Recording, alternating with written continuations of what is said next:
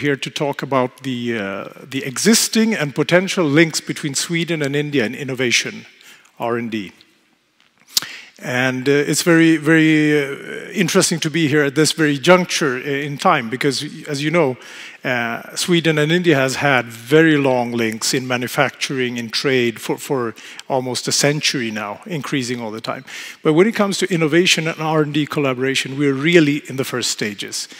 And these are two countries of obviously very different in size, in scope, etc. But there are clear opportunities and clear problems on both sides. Whereas Sweden is one of the world leaders in innovation, we do fail to capitalize, to commercialize our innovations. India, on the other hand, has a deficit of engineers and doctors and, in general, private investment in R&D, where Sweden has the opposite scenario. So I think that the discussion this afternoon can be very, very interesting, and we have 4 stellar speakers with us. I'll introduce them one by one. And the first man out is none other than Dr. Rajiv Modi, who is a legend. He's the chairman and managing director of Cadila Pharmaceuticals, one of the largest, or the largest private pharmaceutical company in India. And a company that has, in the last 10, 15 years, spread across the world with a host of collaborations and different ventures. So without much further ado, I'd like to introduce Dr. Modi. So good afternoon, ladies and gentlemen. It's quite exciting to be here this afternoon, especially coinciding with the head of state visit, symbolizing changes in the relationship between our two great nations. I'm sure people who are very, very interested in this important aspect of thinking in the future and building the future are here, because innovation R&D is something which you invest your life and your livelihood, and if you're lucky, you get some returns. But I think the world is going through tremendous historic periods of change. Change is brought in by the whole dynamic of governments and leaders around the world aspiring, wanting, and maybe driven by political and demographic forces to consider improving life of human beings, citizens. And we in India are so fortunate that after 30 years, we have a government, a strong leadership in our Prime Minister Narendra Modi, who has a track record of over 13 years of successfully transforming a state out of west of India, the state of Gujarat. As many of you may be aware of, Prime Minister Modi was the Chief Minister of our state of Gujarat for over 13 years. And through that whole period, Gujarat has seen a vibrancy which touched the lives of every individual, from the most prominent industrial business house of India, to the poorest and the least able villager living in a hut. You can believe me when I say that over this period, the individual, our leader, got tremendous trust and respect with his forward-looking, transparent policies. There's a reason why I bring this up. Go to a village in Gujarat, and even the poorest of the poor would smile and say, "We trust Mr. Modi because he is working for us." This is what he learned in 13 years. Yes, the government prospered, the state prospered, there was tremendous development in infrastructure and so on and so forth, which we'll hear a lot. But the person believed in touching human lives. As you know, India's GDP is among the lowest in the world. However, we are the second largest population.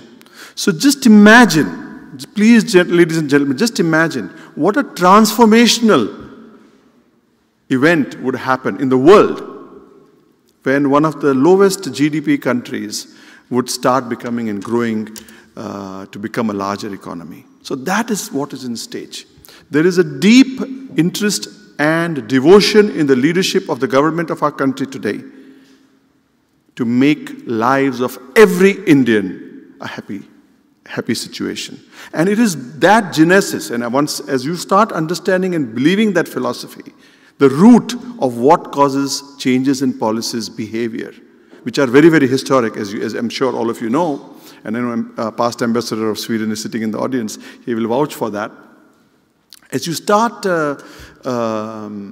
looking at what drives an individual, the policy of the government which wants to make the lives of individuals, the 1.3 billion people, much better. And that drives Make in India initiative, Digital India initiative, Clean India initiative, Smart India initiatives, and so on and so forth. The tremendous need for increasing the level of skills for the over 500 million people over the next decade. Look at the challenges. And when these boys and girls, ladies and gentlemen, become more skilled, you can just see the unleashment of the power of the economy. So I think what I'm here to say and introduce is India has changed. India is changing rapidly, but also that the world forces are changing. We predict, many of us predict, political boundaries, areas of growth, changes in socio-economic power centers of the world over the next 10, 20, 30 years are going to be quite different than what they are now. And I don't need to elaborate because many of you I can see sitting in the audience know that the economies are challenged. You know, you had almost 6, 7, 8, 9 years of continued stagnancy in development in this part of the world, and similarly in other powerful economies like the United States, North, South America, and Japan. India is leading in the Asian region.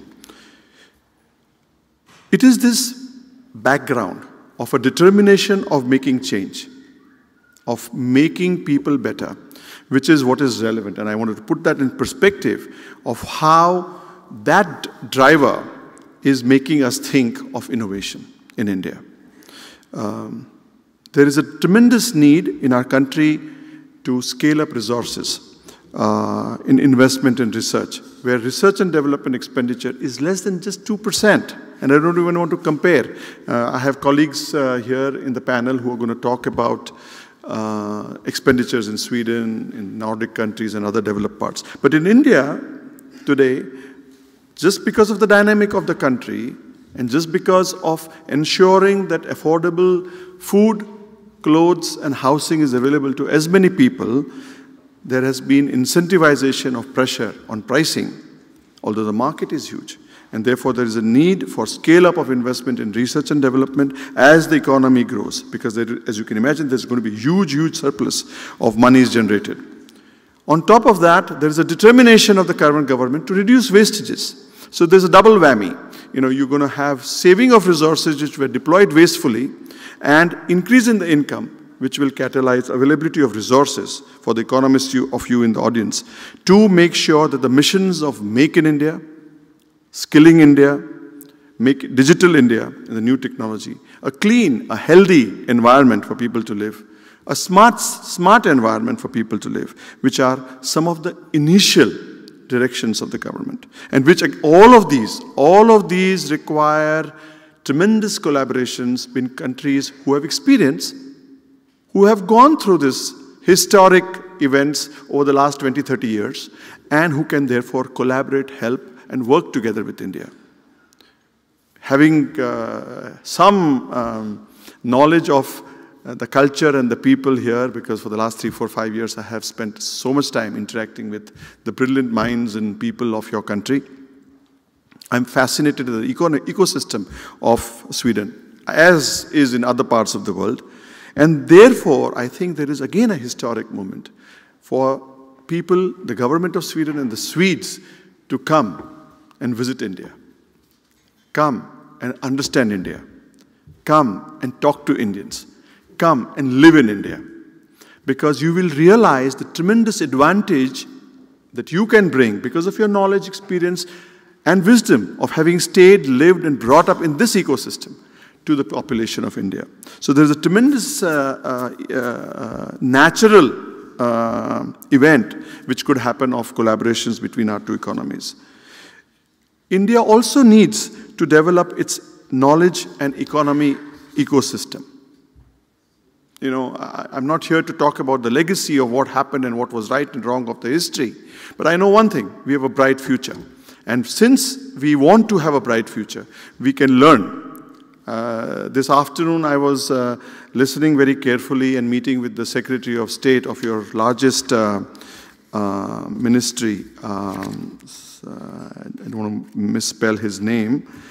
Secretary of Ministry of Enterprise and Innovation, Mr. Oscar Stenstrom, and claimed that under the new government in Sweden, this is one of the largest ministries. And he was talking and sharing of the 20, 30, 40 years of legacy of Stockholm City, when there were similar issues, as was shown earlier during the day by my colleagues from Scania and Volvo, showing photographs of wastages, saying this is India today. And if someone had, and I don't have that, but if someone had a photograph of Stockholm 30 years ago, it would be similar.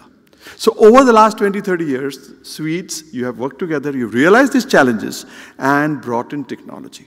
It's most appropriate for India. So there is tremendous areas of cooperation in innovations for projects which you have successfully commercialized.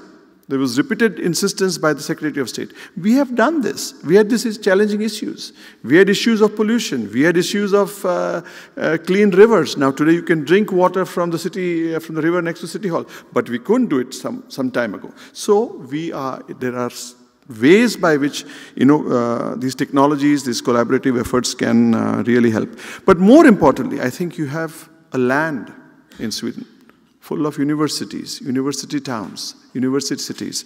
There is greater and greater need for learning from the ecosystem that the Swedes have developed in innovation, industry-academy partnerships, the entrepreneurship of youngster Swedes. Again, I was reminded this morning, earlier in the day, that among the Swedes, you are, as a population, as a group of people, it is a culture or a country where the youngest children of the youngest age go out and start living independently. So there is so much of freedom. We need to learn from that. The government, as of today in India, plays an important role in funding and encouraging collaborative research between India and industry. And I think there is also, as the economy of our country continues to grow, there is also tremendous need for industry to partner. And I think there are tremendous successful models, both in the private funding, angel funding, investment banking, private equity, and also in the public, the stock exchange. There are lots of models that the finance systems, ecosystems of countries like Sweden have learned and which we could adopt in our country. So all in all, I think there are, I would encourage tremendous collaborations at all levels. And from the pharmaceuticals, and last few minutes, Cadila is one of the leading privately held pharmaceutical companies of India.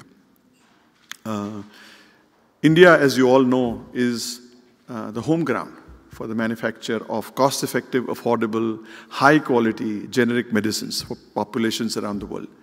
Billions and billions of people of India and people around the world have benefited from products produced in India but sold and used in different parts of the world.